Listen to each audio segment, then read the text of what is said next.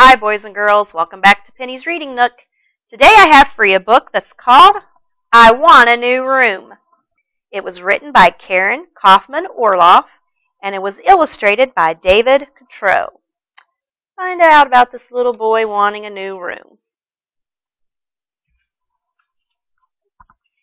Dear Mom, I know you think I should share a room with Ethan now that we have baby Annie, but here's why I shouldn't.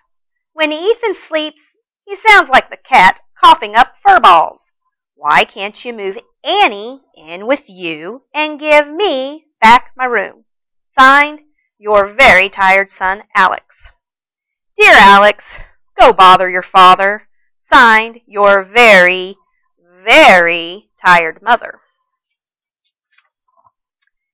Dear Dad, you have no idea what it's like to share a room with Ethan. He sticks crayons up his nose and barks like a walrus, and he snores like Grandpa Ralph. So how about giving me my old room back? Please don't say go bother your mother.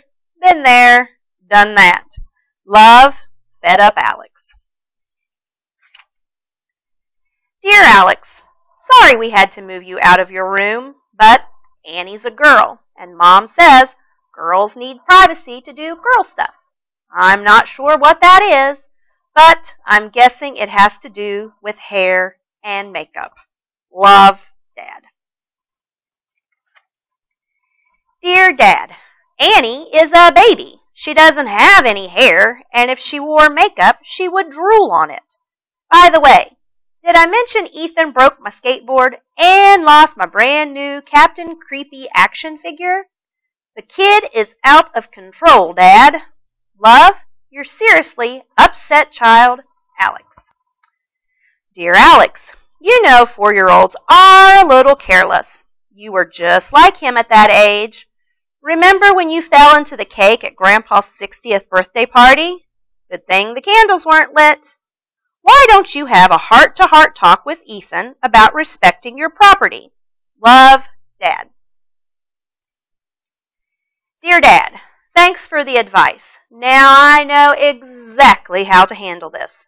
Love, your diplomatic son, Alex. P.S. Diplomatic was one of my vocabulary words. Dear Ethan, this is your side of the room. This is my side of the room. Stay on your side, Alex. P.S. Don't touch my stuff or else. Dear Alex, do you realize you gave Ethan the side of the room that doesn't have a door? I just found him jumping up and down on his bed, yelling that he can't come out to take his bath because Alex said so. Fix this problem when you get home from soccer practice, or else. Love, Dad. Dear Dad, okay, I told Trampoline Boy he can use the door now. Honestly, Dad, you see what I'm dealing with here? Please give me my room back. I promise I'll keep it really, really clean. Love, neat and tidy, Alex. Dear Alex, does that include cleaning the iguana's cage?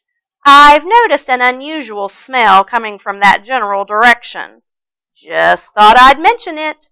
Love, your concerned father. Dear Dad, let's not change the subject. Here's the thing. I'm practically grown up. I want a new room. Plus, I think I should get rewarded for all the A's I got in school. Love, Alex, the super student. Dear Alex, nice try. But if I remember correctly, you got 3 B's and 1 A. And I think the A was in lunch. Love, Dad. Dear Dad, even Stinky's dog, Lurch, has his own room. That dog is treated like a king. He's got 6 pillows and his own TV. He and Stinky watch cartoons and eat cheesy popcorn every single night. I'm not even asking for a TV, just one little room. Love, your human son, Alex.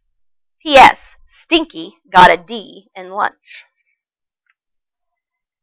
Dear Alex, no can do. Love, Dad. P.S. Stinky scares me. Dear Dad, it's more than the room, it's the principle of the thing. Why do I, the oldest and most important kid, have to suffer just because you and Mom had another baby? Does that seem fair? I don't think so. Love, your number 1 son, Alex. Dear Alex, yes, you are very important to us, but so are your brother and sister. However, you have made some good points. A boy your age needs his own space. Maybe we could build you a special place of your own. Love, Dad. Dear Dad, now you're talking. We could add a whole new wing onto the house. I can have my own bathroom with a hot tub, skateboard ramp, and a bowling alley. What do you say, Dad? Here's a floor plan. Love, Alex, the architect. You can see he has a plan. Dear Alex, slow down there, buddy. We're not gazillionaires. We can't build you a condo. I was thinking of something like a treehouse. We could build it together. You won't have to share it with your brother unless you absolutely want to. Love, Dad. You mean it, Dad? I do, Alex. There they go off together. Alex has got his treehouse all by himself. Tries to play ping pong ball by himself. That doesn't work very well. He throws his baseball. There's nobody there to catch it. Here he is in the treehouse, all alone, all by himself. Oh, dear Ethan, do you want to play with me in my treehouse? Love, your big brother, Alex. Yes! Thanks, Alex! The end. That was I Want a New Room, and I will see you next time. Bye-bye, boys and girls.